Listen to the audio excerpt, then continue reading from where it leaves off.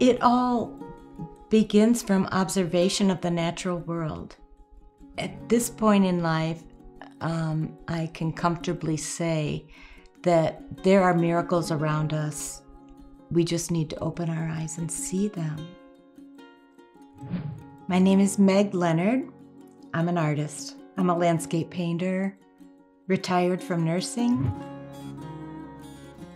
For me, every painting that I do is deeply personal, and I put it out there because of what I've learned from how other people are impacted by it. People get teary-eyed or they breathe deeply, and I think that's very healing for people.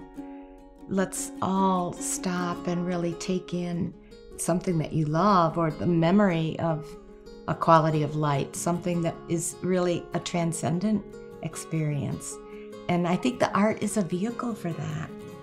When I just get in there and my whole body is in it, and that's really the way I was trained to paint. It's very physical.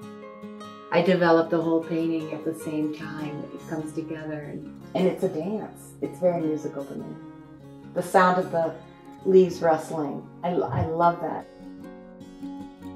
I'm very, very grateful to Albuquerque and the Urban Enhancement Trust Fund, because that is so important for validation for an artist who's working in solitude for the most part. Receiving that grant carried me through a time when all of us were suffering with the economy changes with COVID, and that meant so much. It's just this recognition that what we do really has value. And I think throughout the ages, that's what artists really rely on, public support. I think when I first came to New Mexico across the border, I was dazzled by the contrast that nature provides naturally in colors.